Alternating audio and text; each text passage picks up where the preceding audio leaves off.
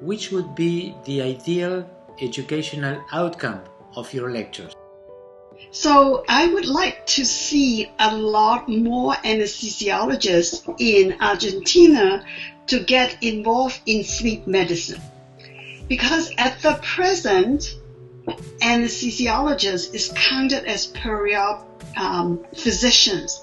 And Argentina, I know, is the forefront. Your anesthesiologists are at the forefront of medicine. And the Anesthesiology Society is very strong in Argentina.